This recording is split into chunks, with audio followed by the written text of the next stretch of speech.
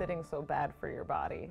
There's a few different reasons, but I think in general, mostly it's the staticness of it. You know, we're just not meant to be in one position for a really long time, and that tends to be what sitting does to us.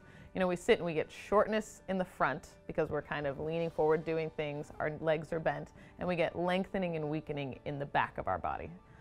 So our bodies aren't just not made to be in a sitting position for long periods of time either. You know, we're meant to stand on 2 feet and be in an upright position most of the time. So when you sit, you end up putting undue stress on specific areas that are not meant to be in that position. And that can cause things like irritation to joints where they're in an awkward angle and they're out of alignment, and that can lead to things like degeneration in the long run, or it can just lead to tight muscles which pull on joints and pull them out of alignment. You can also get weakness, which can then cause achiness in those muscles, things like upper back, low back, and the back of your legs. So in general, breaking up the staticness of sitting is really helpful, but really just try not to sit for too long for anything.